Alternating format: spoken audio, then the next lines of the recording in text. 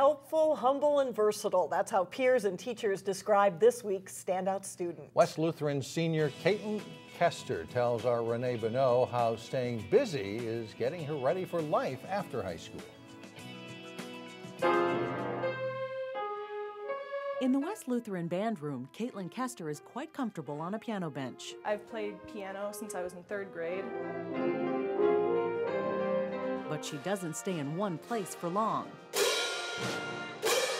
They said, oh, you can learn an instrument, but start off in percussion. But I just stayed in percussion.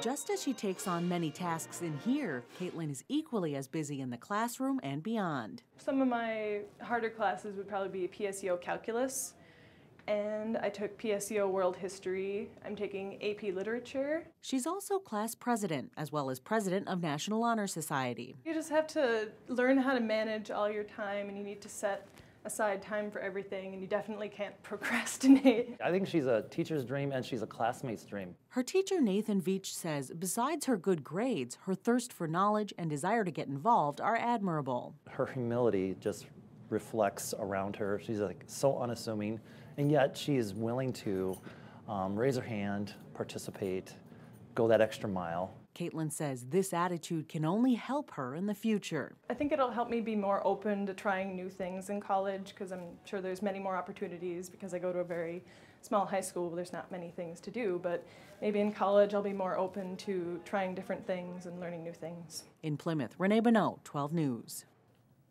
Kaitlin hasn't decided where she wants to go to college yet, but she says she does want to be a physical therapist.